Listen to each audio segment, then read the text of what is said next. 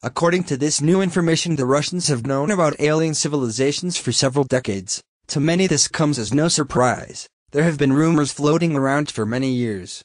Well-respected military and government scientists have been trying to speak out on this issue for some time now. In the vast majority of cases, the mainstream media either treats this like a non-event, or they treat it like the information is coming from very unreliable sources. This information is a big step in the disclosure process for mankind.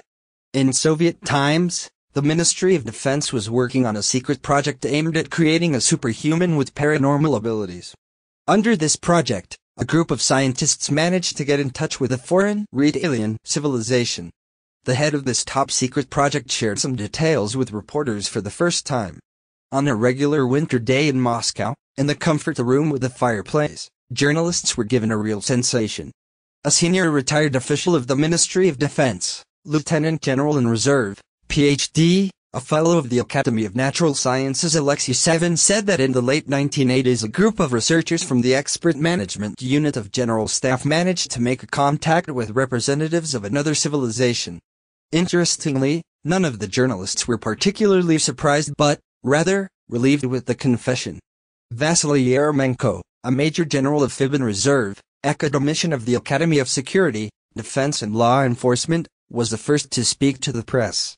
In Soviet times he served in the KGB and supervised the Air Force and development of aviation technology.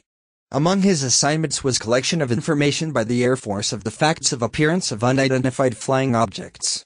According to Vasily Yermenko, by that time there was an ample amount of such information. Missile units were even given a directive in case of detection of UFOs. The main task was not to create opportunities for reciprocal aggression. In 1983 to 1984 at the testing grounds of the Academy of Sciences by Vladimirovka, the Ministry of Defense and the KGB organized a large-scale study of paranormal phenomena. The military training site was not a random choice. Experts have long come to the conclusion that UFOs inevitably appear in places where military equipment and weapons are tested. We can say that we learned to summon UFOs in Vladimirovka. To do this, we dramatically increased the number of military flights and movement of the equipment. If the intensity on our site increased, UFOs appeared with the probability of 100%, explained Yermenko. After 6 months of tests, the authoritative commission came to 3 main conclusions. First, modern science was not yet able to identify such phenomena. Second, it could be reconnaissance equipment of the US or Japan. Third, it could be an impact of an extraterrestrial civilization. The UFO topic today is ubiquitous. Precisely because of its scandalous nature, serious scientists are not willing to identify their position on this issue. Pilots often see such objects, but they have a veto on this topic, so do astronauts.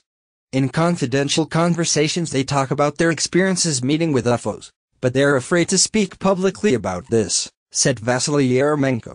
He believes that this subject requires a serious approach because it is a security issue.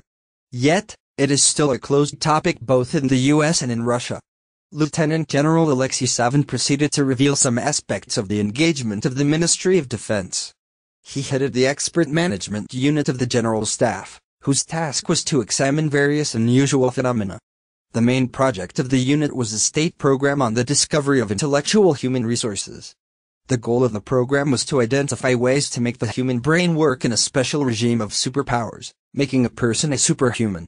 The scientific council of the program was led by an academician, Natalia Viktorova, who until her death served as a scientific director of the Institute of Human Brain of RAS.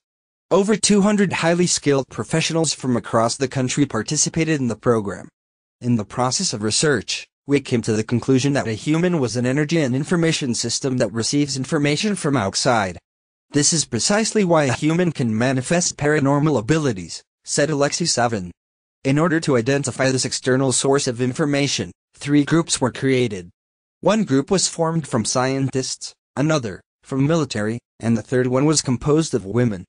The group of women made the most significant progress in the research. Savin explained that they wanted to make a contact with representatives of other civilizations. And we did it. According to him, a special method has been developed that allowed the human brain to tune into a contact. We had to tune energy contour of the human brain to a particular wave, like a radio, Alexei Savin explained. No hypnosis, drugs, or other similar methods were used in the course of the experiment. A special system of testing was also developed to separate the incoming reports from hallucinations and insanity of the experiment participants. The experimental results were impressive. 6 participants were given a chance of physical contact, and 2 of them even managed to visit an alien ship. According to 7, representatives of extraterrestrial civilizations revealed themselves gradually, giving away the information as they saw fit. In particular, they talked about their government structure and education system. No information on the military could be obtained. The only thing they agreed to share was a scheme of the equipment for the diagnosis and treatment of various diseases. The head of the experiment explained that humans were like small children to them. Our civilization is too young to be of interest to them as a subject for a dialogue. Because we are also a part of the universe, we may harm ourselves and other civilizations with our foolish actions, so they are looking out for us. The program of communication with extraterrestrial intelligence had been developed for several years until politics intervened. In 1993, the study was stopped and the unit disbanded. According to 7, he was able to retain only a small number of documents. Most of them, including photo reports, are still in the archives of the Ministry of Defense. Incidentally, the unique method for the development of the phenomenal abilities of an individual, until recently, was used in the academy named after Gagarin until it was disbanded by the former defense minister Serdyukov. Yet, the core of the research team was preserved. 4 years ago we tried to repeat the experiment, and we were successful, said Alexei Savin. According to him, today this work continues, and the brains and talented people are still present in the defense industry. Answering the question of Pravda, why it was decided to announce it to the media, Savin replied, "Why hide something from people? Instead, they need to prepare for new challenges.